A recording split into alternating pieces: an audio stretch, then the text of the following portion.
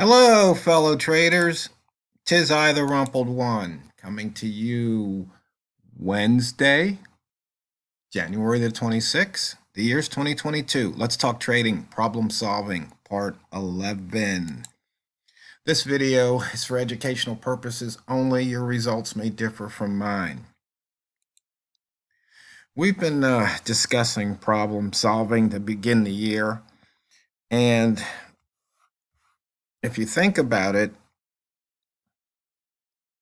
if you're making money, do you have a problem? I mean, the knee-jerk answer would be no, you're making money, you don't have a problem. But perhaps there's something you're doing that you shouldn't be doing, or something that you're not doing that you should be doing, that might just take you to the next level, might just add a zero or two to your trading account, your portfolio. So that's just one thing to be aware of. You know, the whole idea is to win, and in trading, the win is to make more money. And a lot of times, we talk about focusing on the process and the money will take care of itself. Well, that might be true to a certain point. A lot of us probably have been in the situation where we get into a trade, we've been analyzing our charts. Let me see. I'll just leave this chart up. We've been analyzing our charts.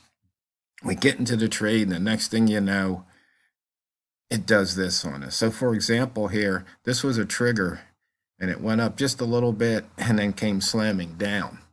But does that mean you have to monkey with the trigger? Does that mean maybe there's something that you should have observed earlier and you missed it?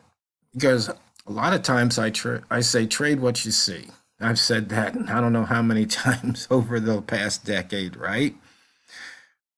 But the thing is, are you seeing what's on the chart, or are you just focused on this, or are you looking left? Maybe your head's, say, 12 inches away from the monitor. Maybe if you lean back in your chair, and maybe if you're 2 feet away from the monitor, or 3 feet, maybe you might see something just a little bit differently. So for example, where would be a good place to go long? Oh, probably somewhere down here. Where would be a good place to go short? Well, probably somewhere up here. And so, is this closer to the going short or going long? I mean, that's kind of a simple question. But sometimes if you ask the simple question, you might get the simple answer that changes everything. Because so many times to fix our trading, we look outside ourselves. We look to the chart, we look to the indicators, we look to the system. Something goes wrong, we blame our luck, we blame the broker, things of that nature, when that could pretty much be avoided. In fact, somebody was asking, just so you know, I posted the latest version of Indicator 2 and the Indicator 2 multimeter out on Crestlick today because somebody asked where they could find it. So I said, let me get you guys the most recent version. So looking to solve problems, I mean, this right here is the perfect example of looking at the chart, maybe focused in on this one thing, forgetting everything that happened. So for example, this candle, pretty big candle here, M15. Okay, it almost broke that high, but didn't. This one did, and then came right around. And you see, this one broke the box high, where price had been ranging here, or closing within this range, broke out. So what's the next thing? Price was in this box that already has been expired. But once again, looking to the left, it's like, should I really be taking this trade? It's just something to think about. And in fact, we talk about putting horizontal lines on charts, or at least I do.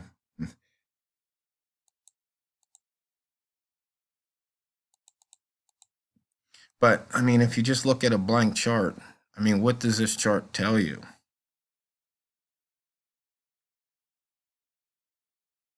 I mean, which direction would you trade based on this chart? Well, you can see it's a daily chart. But what if you go down to H4? Which direction would you trade? How about if you're on H1? Which direction would you pick to trade? How about M30? My new favorite chart is the M30. And the reason why is because the hour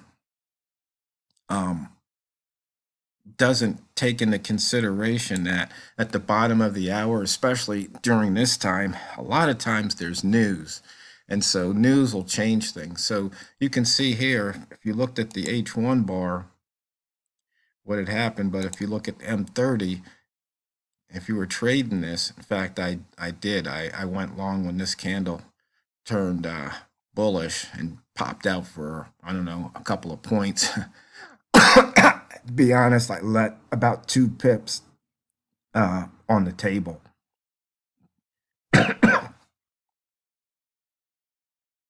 But as you can see here, we're right to the double O. So which way would you trade? I mean, based on M15,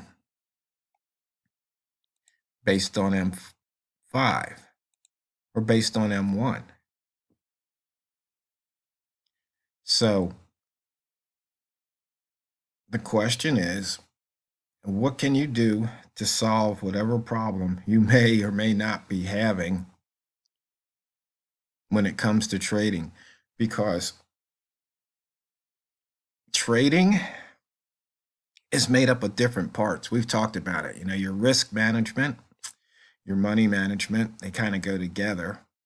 Risk management being the downside, money management being the upside.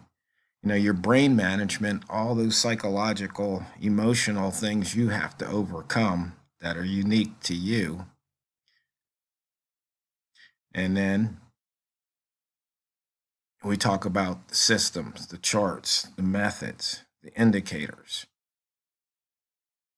But I would venture that, as a trader, you probably spend more time on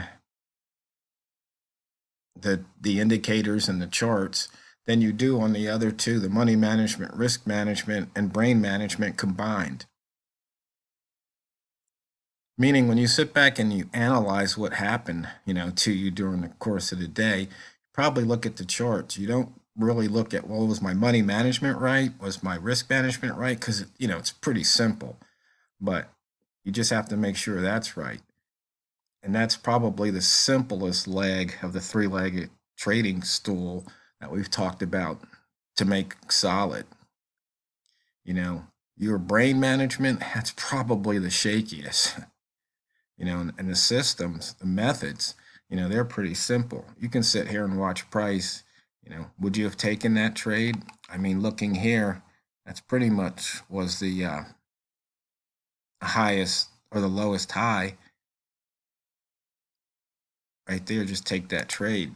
So, I can see those things, don't really need the indicators. But would I have taken that trade? Well, if you switch over to M5, you couldn't see that M1 lowest high. That's one of the reasons we have indicators. So on this particular chart, we don't have the lowest high, but here we do. And this chart is the M5 chart. But if we switch back to M1, you can see that trigger. And look how many times it triggered.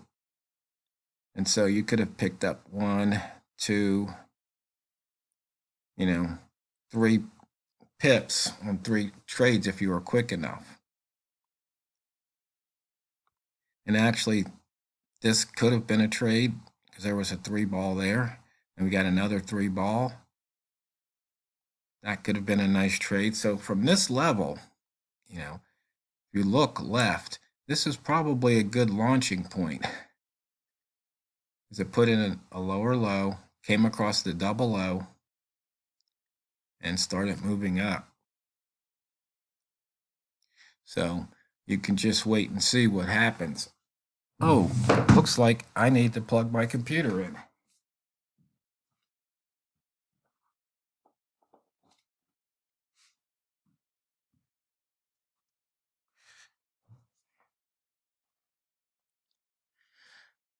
So you can sit here and watch this trade and see what happens from here.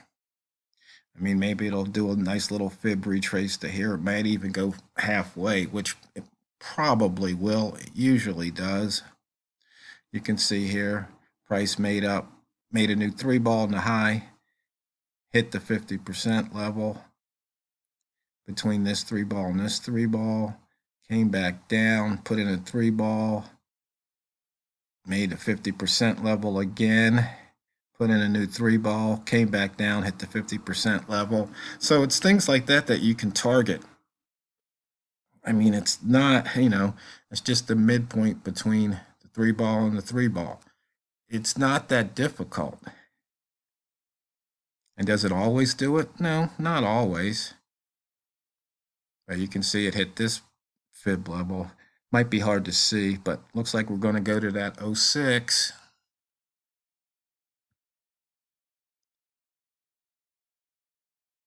And if you look left, you can see things got pushed down here before. So you may have taken some pips off the table, or you may decide to ride it. Let's see. If we switch over to M1, you can see indicator 2 is telling you stay in the trade. Question is, how many pips are you willing to give back? You look at how many you may have on the table, and you look at how many it's going to go back before it gives you a signal. So it looks like we're going to hit that 06 level, and we just did. So indicator 2, if it closes below this level, but you'd be giving back 3 pips at the moment. So you just have to wait and decide, what does your money management tell you? You got pips on the table. Do you take them now, or do you wait? And you can see here, maybe if you switch over to M15, you can see it's still below, the close is below the EMA 5 in this particular case. On the M5, it crossed above. So, where you get out, that's up to you. That's part of your money management, risk management. So you can see here, we hit this fib level. So for your fib guys, I think that's the 68 or 61. I don't remember these off the top of my head anymore. But here you go. I mean, where do you get out? That's up to you. Some people would see that and punch out. Some people would have seen that and punched out on the way up. Some people would have punched out on the way down.